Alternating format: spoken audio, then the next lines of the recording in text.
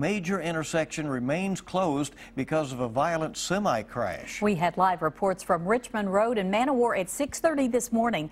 Now, looking at our traffic map, you can see this crash is causing a big backup. WKYT's Mike Byer is there live to tell us how long the cleanup could take. Mike?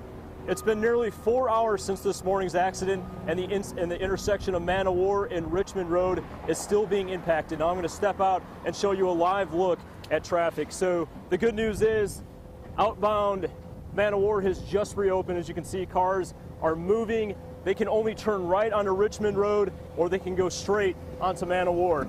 I'm going to flip the camera around. Richmond Road traffic is still moving slow. Heading out from downtown, they can either turn left onto Man O War, or they can continue to go straight on Richmond Road. Traffic heading towards downtown can only head straight or turn right onto Man O War. So that's where we're at with that right now. Now, Lexington Police and other emergency crews are still out here, and they've been out here for a while trying to clean up the accident involving two semis. Accident happened just after 6 this morning. Police say this is when one tractor trailer ran into the side of another tractor trailer on Richmond Road near the Man O War Blvd intersection. Now, both drivers were transported by ambulance to University of Kentucky Hospital with non-life-threatening injuries. Meanwhile, there is diesel fuel on the outer loop of Man O War that an environmental contracting company is attempting to clean up. Crews. PECO's going to have a lot of work to do. They're going to apparently have to dig up some soil. They're going to have to clean up the roadway. They're going to have to maybe get down into the storm sewers and try to clean that out if they can. Just a long day ahead of them.